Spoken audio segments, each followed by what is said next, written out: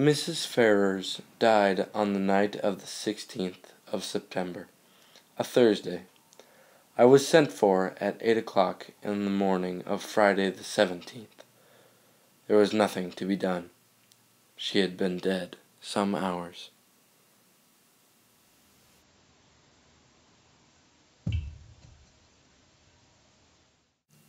She had overdosed on sleeping pills, supposedly due to blackmail. Not to mention the police were clueless. I have no idea what happened. With gossip whirring around King's Abbot, few people had real answers. One of those people that did was known as Roger Ackroyd.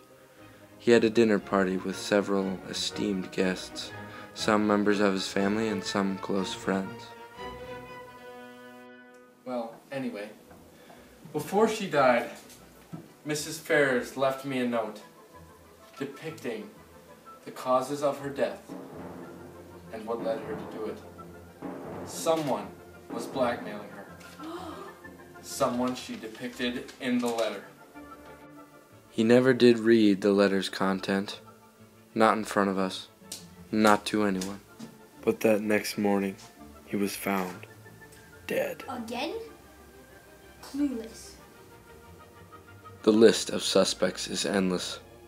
All wanted his money. Some were even family members.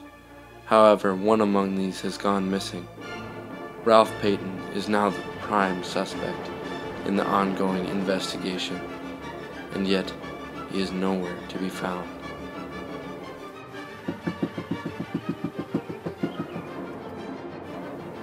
They have turned to the only man capable of sorting out this great mess.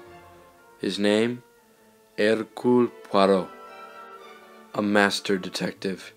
He truly is one of the most cunning and brilliant minds of our century. Everyone here is hiding something from me, and I will find out what it is.